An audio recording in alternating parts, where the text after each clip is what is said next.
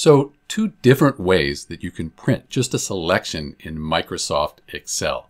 The first, just highlight the text that you're interested in. Say this right here. We're going to go to print that.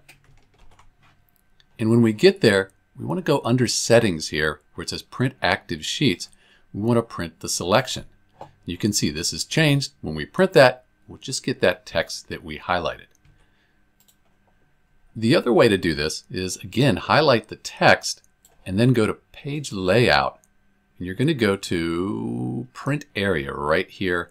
Set that as the print area. You'll see it gets this kind of gray line around it. Then when you print, we don't see it here because it says print selection still. So let's go print active sheets. And there, that's that piece that we selected in the print area that we wanted to print. Let's do that one more time. Select what we're interested in here. Page layout. Print area. Set the print area. Then we print.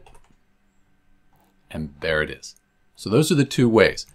So that's it. This is Dr. B, printing selected text in Microsoft Excel.